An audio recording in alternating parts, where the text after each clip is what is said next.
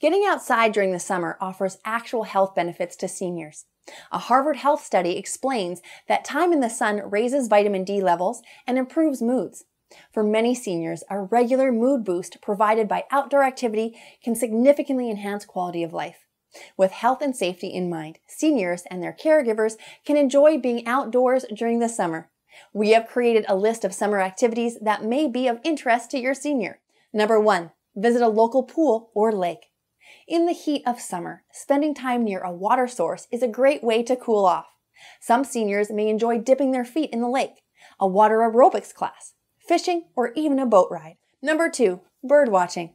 Whether relaxing in a nearby park or traveling to a wildlife refuge, bird watching is fun and calming for seniors and caregivers. Number 3, attend a simple sporting event. Major sporting events may be difficult for seniors, whereas local sporting events tend to be friendlier to the aging. Attend youth or recreational sports leagues games instead.